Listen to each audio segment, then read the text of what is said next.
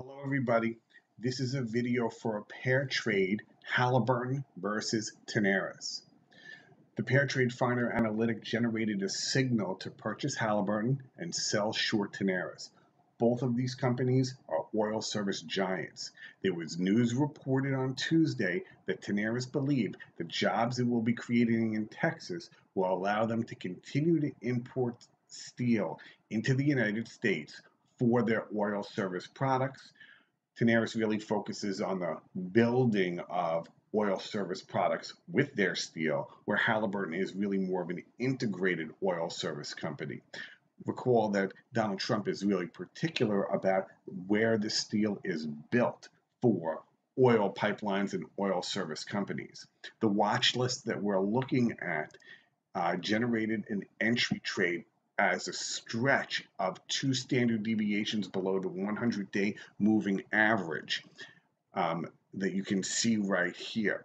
If we go to the back tests of those results, you can see that this is a very impressive strategy. The two stocks over the past 3 years generated 3 signals with a stretch of 2.7 standard deviations and a take profit of a stretch of 1 standard deviation on the ratio. This reverted back to the mean to take profit. Of those results, 100% of them were winning trades. The profit per trade is slightly more than $600. The overall profit for the strategy over a 3-year period is $4,200, a 42% return on the $10,000 that you would put up for these particular types of trades.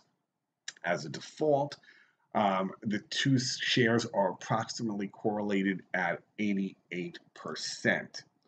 If we go to the trading signal, you can see that to be able to enter this trade, you would enter it around 48.02 by purchasing approximately 208 shares of Halliburton and sell short Tenaris 33.57, approximately 297 shares of the trade. If we go and then look at the charts of these two, you can see the ratio has tumbled down to 1.49. That is Halliburton divided by Tenaris.